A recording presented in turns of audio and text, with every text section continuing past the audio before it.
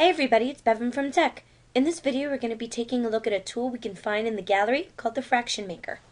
So what I'm going to do is I'm going to go to page 2 and we're going to find the Fraction Maker. So we can find the Fraction Maker in the gallery.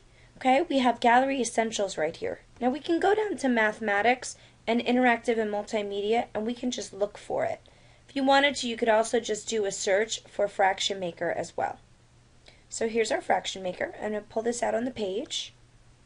I'm going to make it a little bit bigger using this triangle on the bottom. And now what we need to do is use a pen. So I'm going to grab one of the pens and we draw a number in the top and a number in the bottom of the fraction we want. So I'm going to draw a number 2 on the top and I'm going to draw a number 4 on the bottom. And we see it turns them into text. And now what I'm going to do is there's this arrow right here to the right of that 2/4 and I'm just going to click it. And it's going to give me 2/4 as a fraction in the correct form, so the 2 over the 4. And then if you wanted to do another one, we would just draw another one.